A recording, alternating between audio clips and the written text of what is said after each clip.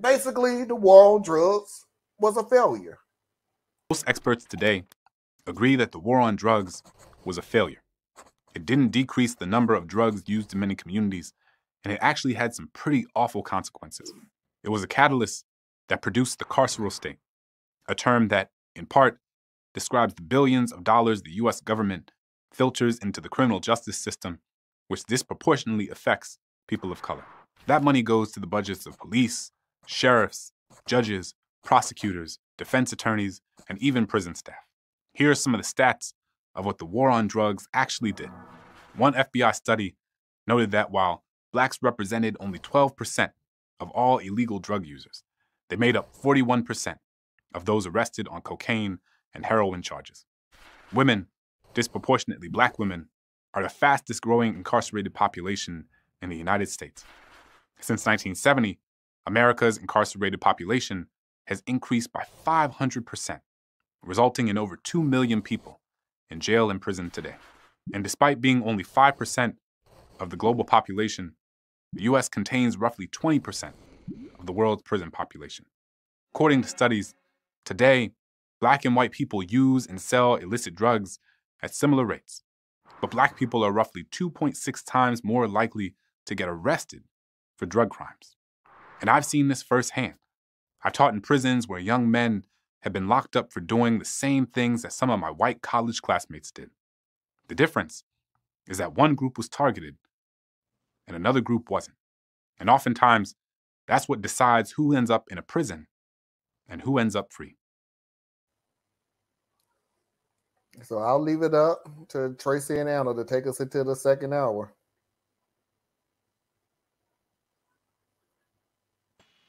Anna, you don't want to go first? Oh boy. What can I say? I mean, I don't cuss, so that's not an option. In this rare case, I wish I did because it seems appropriate. This is the type of stuff that makes it seem appropriate. I'm not surprised. I'm still mad, and I'm still wondering the same thing I did before. What is it that I can do? There's got to be something that I can do.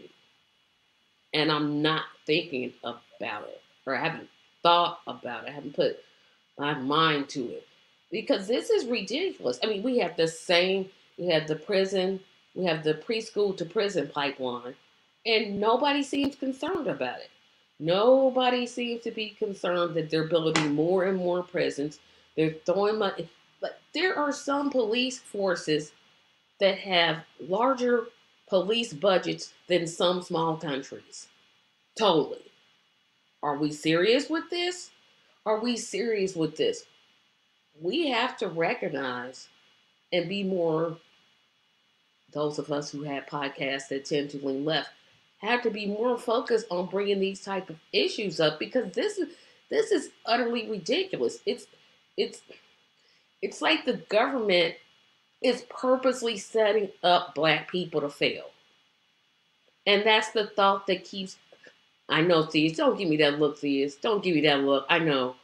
But it's just like, it's so, if it wasn't clear to me before, it's clear to me now. It's like, why is it that you want me as a black woman to, everybody else can succeed, but you focus in on black people? That's what, I get it. I don't understand it, and I don't have to like it. And I know that makes no sense to anybody else, but those are all my convoluted thoughts coming together in one train. I've said this to Foxy, and I don't even know what the subject we was on. Black people don't accomplish. They overcome.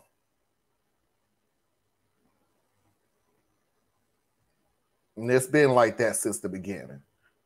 Whatever time frame you want to use, whatever. Black people don't accomplish things in this country. We overcome things in this country.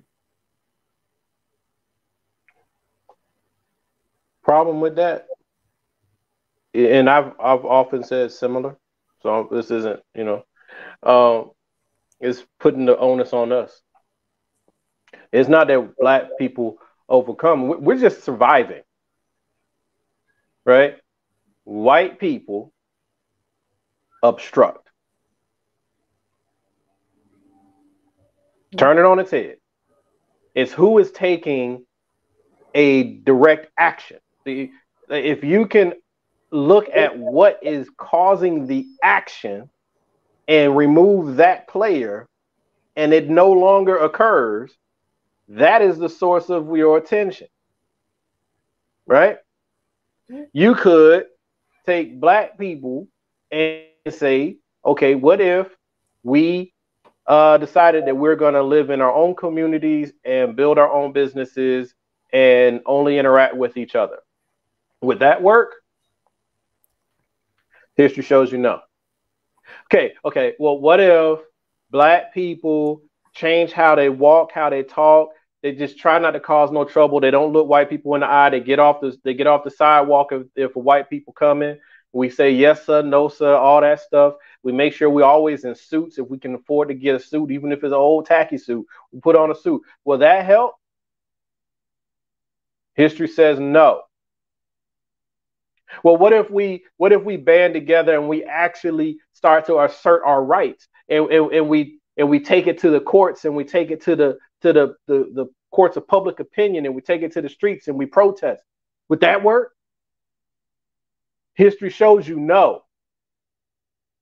What if I hold my hands up? What if I lay down? What if I sit down? What if I run? What if I stand still? What if I call for my mama? Would that help? History says no. Who is the aggressor on each of those occasions? I'm tired of people not looking at where the fucking problem is. The problem is the bully. The bully stops being a bully, then you can look at other variables, right? Then you can start saying, well, maybe there is a work ethic issue. Maybe there is a laziness issue. Maybe there's something criminalistic. You can start looking at all these other variables if you stop the main one first. The only thing that's going to address this, and it would be disastrous, is the one thing that we dare not say. But it's what they want so bad. They, large they, not they, individual days. They're itching for the fight. Why do you think they have all those guns? Who are they afraid of? Who have they been taught to be afraid of? Why are they so afraid of this 2040, whatever number is? The Browning of America. Who taught them to be afraid of that? What is it that they're afraid of? I've heard a few former racists speak, and they tell you where the conversations are. They are deathly afraid that when they're no longer the majority and they no longer have a firm hold on the power, that they will be treated the way that they have treated others. And so out of that fear, they have to keep everybody else suppressed. Even if they don't want to cause you harm, they fear what the consequences could be for their children and their grandchildren. Even though history has shown we do not do that to you. We literally, every time we've had the opportunity to do that, somebody in our own circle snitched on us. Or we just didn't do it. The safest place for white people to be is around black folk. Most dangerous place for black people to be is around white folk. There's something wrong there. That reminds me of a story, and then we're going to go into the second. Unless, Anna, you have anything to say?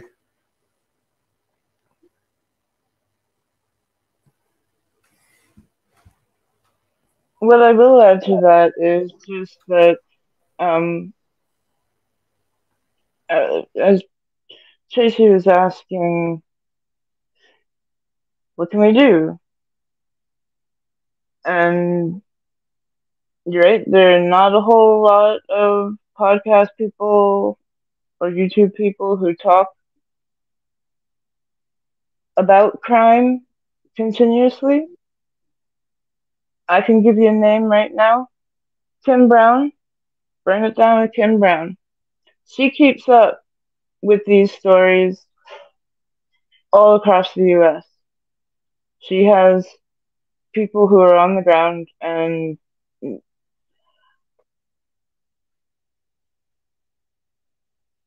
can keep yourself informed. And now I know these people that are right here, we're hyper informed. That is super exhausting. And I would also say support Black businesses. I learned about a seed company, Sista Seeds. Sista spelled like Sistah. And this woman is trying to bring back a bit of her culture and has seeds that you don't find anywhere else. And it's a part of the Afro-Caribbean culture of food. Certain foods that are dying out. So, beyond that, really, I wish everybody would look towards their own community and ask, what can I do right here at home? So that's just what I would add. Thank you. Let me just tell you this story real quick, piggybacking off what Diaz was saying. And I don't know if it's funny or more ironic or anything else. There was another police shooting where I live. It was years ago, but you couldn't tell the difference even if you tried. So it's very vague of what I'm finna say, but the story isn't. There was another police shooting and thus another protest. And it was happening around a certain time downtown.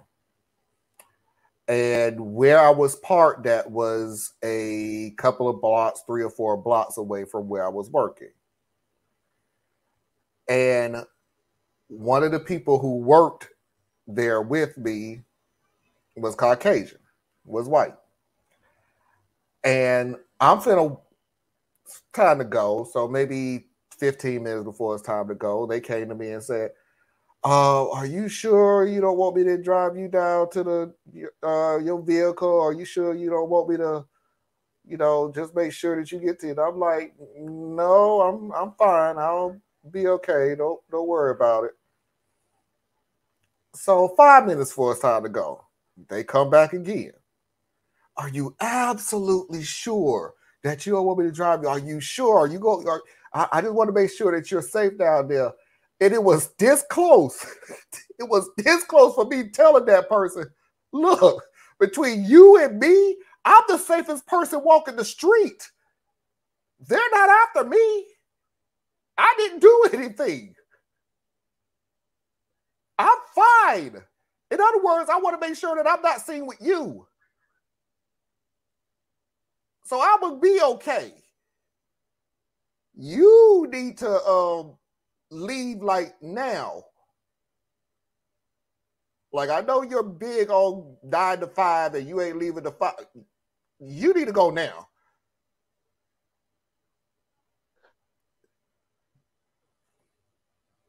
Mr. Marlon. Yes. Even in those moments of unrest, how many white folks actually have been killed or seriously harmed in a Black protest or riot. I'm not saying nobody gets hurt, but we have been well trained. Don't touch them. So even with us being mad, plus whenever we are having an uprising, they with us. So I'm good. even in those situations, I mean, I get what you're saying.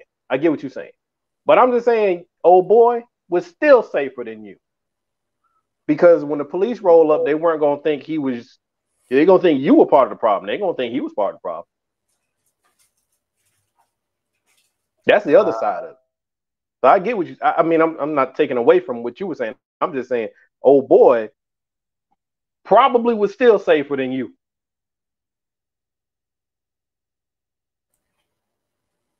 I felt good. Heck, I got more high fives going down to the street. But I get what you're saying. You're correct. Ain't nobody gonna touch you. Yeah, ain't nobody gonna touch him. Because the police will try to investigate that one. Whether or not they solve it, that ain't necessarily the same. But they will at least try to figure out what happened. And then, whole nother thing, just to draw a real stark contrast here.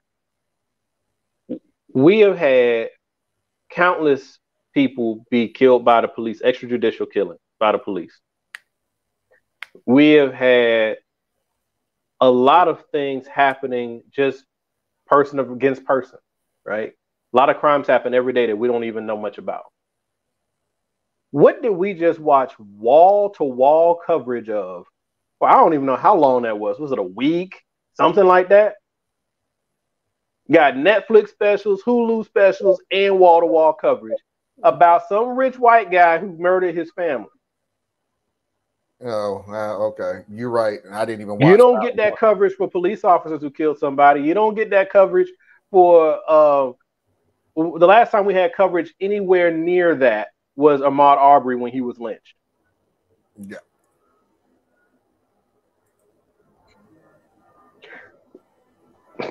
We don't live in the same country, man.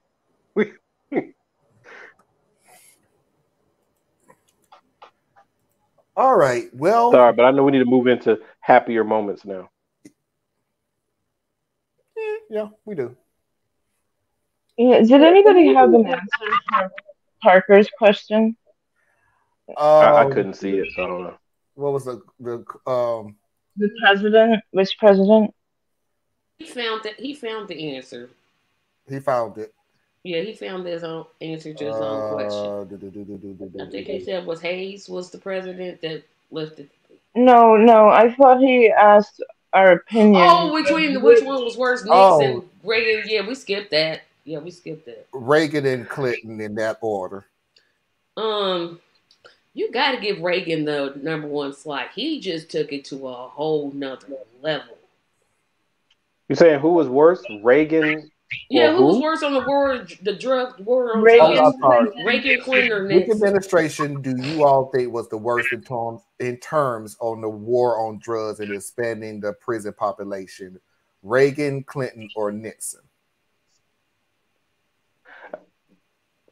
I don't know that I could pick one, to be honest with you. That's you got me trying to pick between three devils. I mean, you can't say Nixon because he wasn't president long enough to do nothing.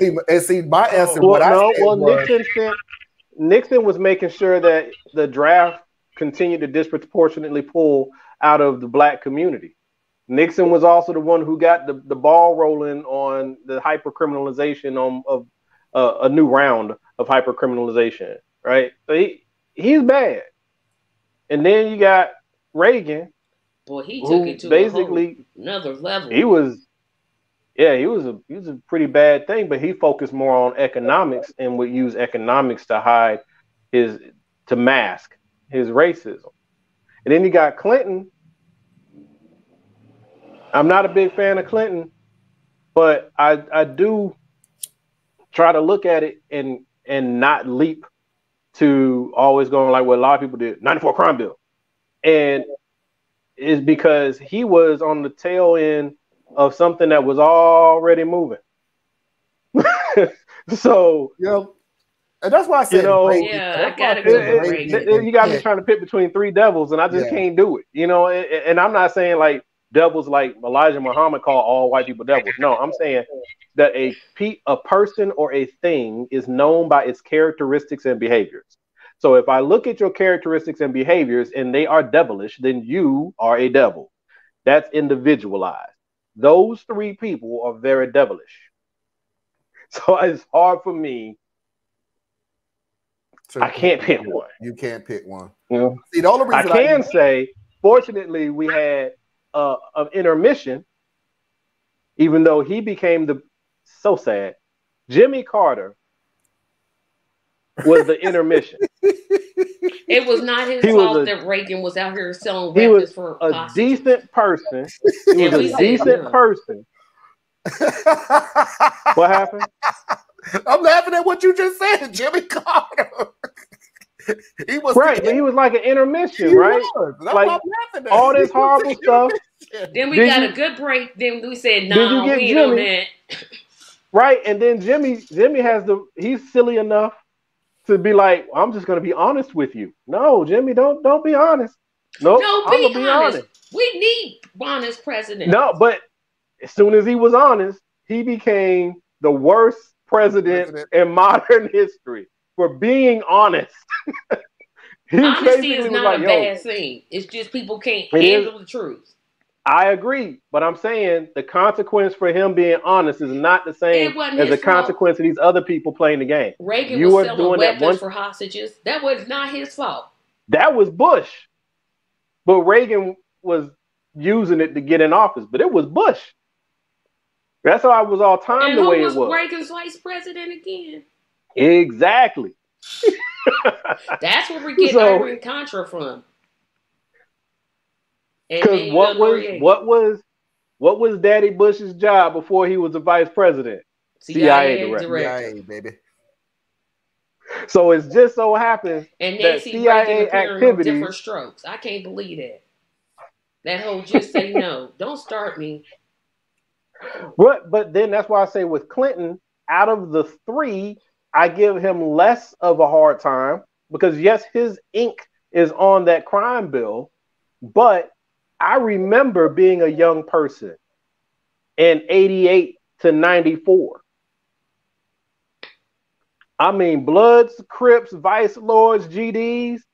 I mean, drive-bys everywhere. It was horrible. Horrible. It was bad. Right?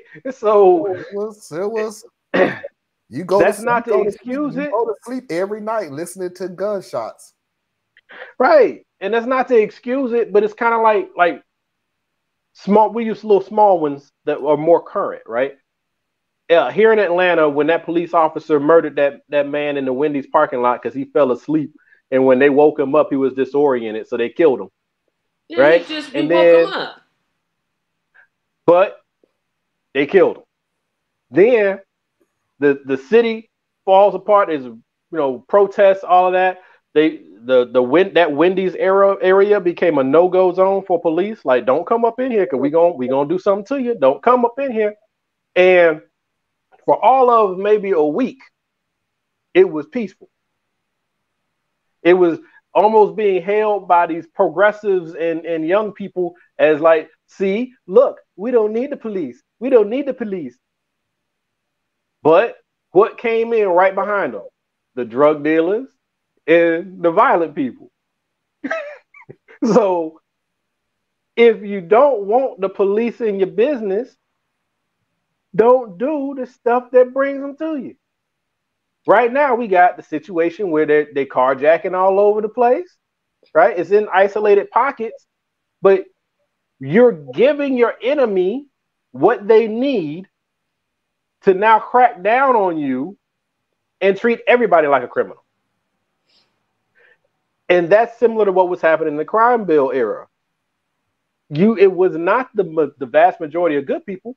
It was the people who were just intent on exploiting a situation and doing bad things. I got no love for parasites. If you feeding off of your own community and causing them harm, you need to go. They need to lock your little ass up. Yeah.